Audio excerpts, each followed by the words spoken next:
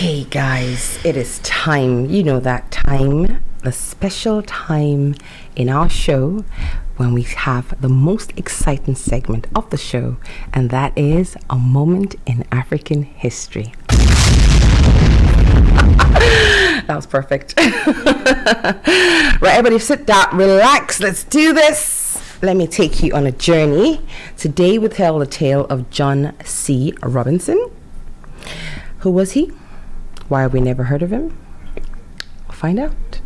Today, John C. Robinson was a pilot from Chicago who came to Ethiopia's aid during the fight against Italy. What fight?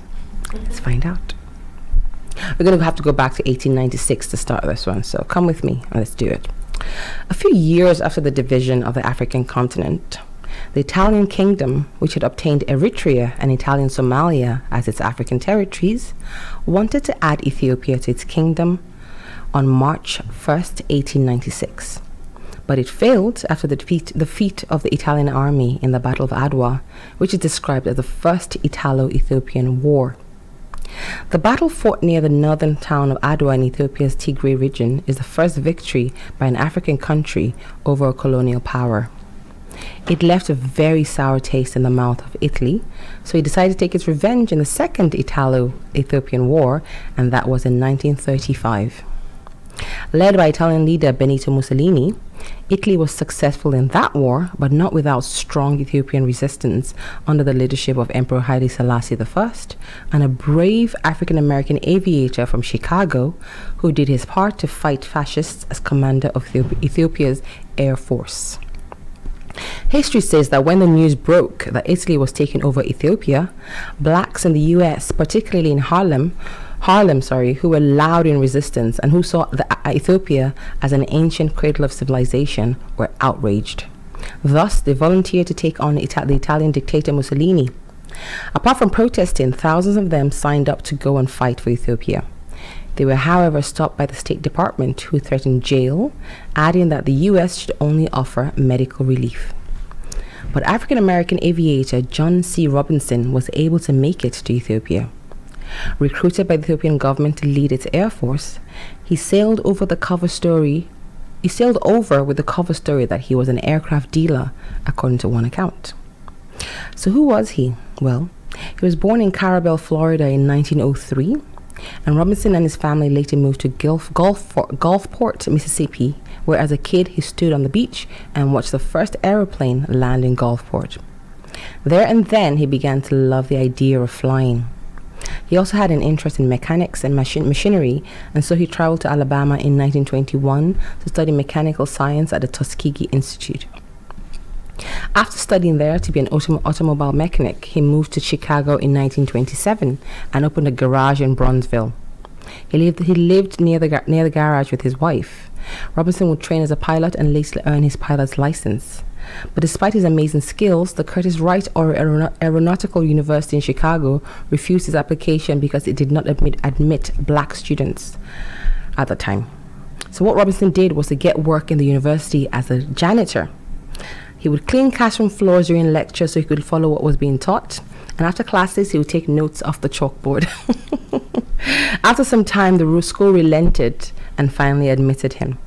And in 1931, he graduated at the top of his class as a master mechanic. He would also sign on as the school's first black instructor and teach the first all-black class, according to the Chicago Tribune. Well, in 1935, when Italy was preparing to go to war with Ethiopia, Robinson announced that he would help Ethiopia fight the fascist Italian forces.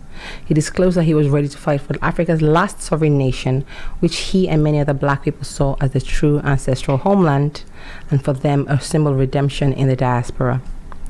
After making it to Ethiopia, he immediately took over as the leader of the nation's air force in August 1935 and trained many Ethiopians to fly and fix aircraft. According to Black Past, Robinson commanded a fleet of about 20 Potes 25 biplanes, which were, however, weaponless and used for reconnaissance only. Robinson, who was credited with having fought off 2 Italian planes during an observation flight in Ethiopia, helped the African country fight the Italian fascists for well over a year, earning the nickname the Brown Condor. Being a black flyer, media organizations all over the world, including black press in the US, paid attention to him during the Second Italian-Ethiopian War. But Robinson's Air Force flew over only a dozen or so aircraft, which the Tribune described as the mediocre scouting planes. At the end of the day, Ethiopia was defeated by the Italians. Selassie fled to Europe in exile, and Robinson went back home to the US in 1936, and he was given a hero's welcome. He later became known as the father of the Tuskegee Airmen for his immense contributions to the aviation program he started at the Tuskegee Institute in Alabama in the 1940s. And after the Second World War, Robinson went back to liberated Ethiopia to train pilots and organize this country's national airline. And that was where he died in 1954, following a plane crash in Addis Ababa. He's buried there at Gulele Cemetery. At the wreath-laying ceremony to honor Robinson in 2018, Michelle Rayner, who was then the United States ambassador to Ethiopia, said, "The story of Colonel John C. Robinson illustrates something that is sometimes overlooked when we talk about the relationship between the United States and Ethiopia. We tend to focus on the important work that takes place between our two governments. But Colonel Robinson's story reminds us that the impact of our people-to-people relationships can be even greater." And that's it. That's his story. So, what do you guys think? A hero. Yeah, I mean, the fact that he died in Ethiopia, that's crazy. He went back to train people after the war. Pilots. Yeah, and then he had a plane crash. That happens a lot, doesn't it? People who are in like a certain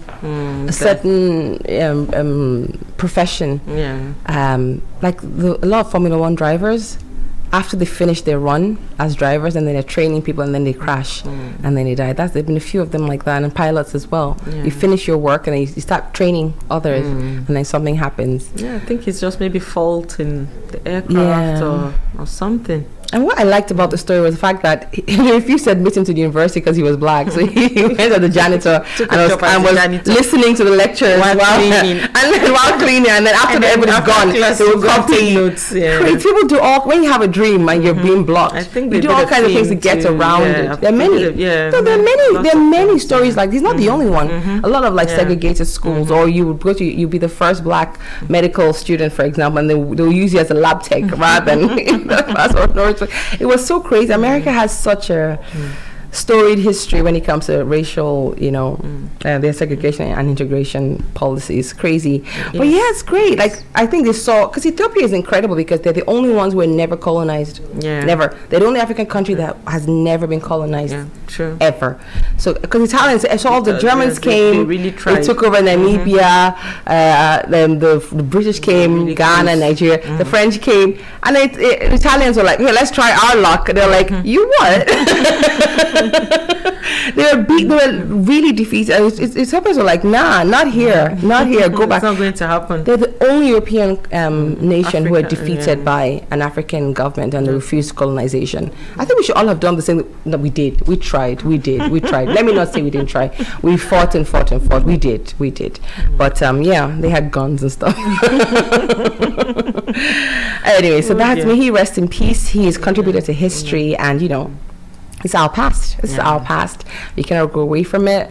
We take pride in it. We take caution from it, and we learn from it. We learn a lot. We're happy about it. It makes us proud, but at the same time makes us think, plan. And if you don't learn from history, you're doomed to repeat it. Right? True. Right. Rest in peace, John C. Robinson.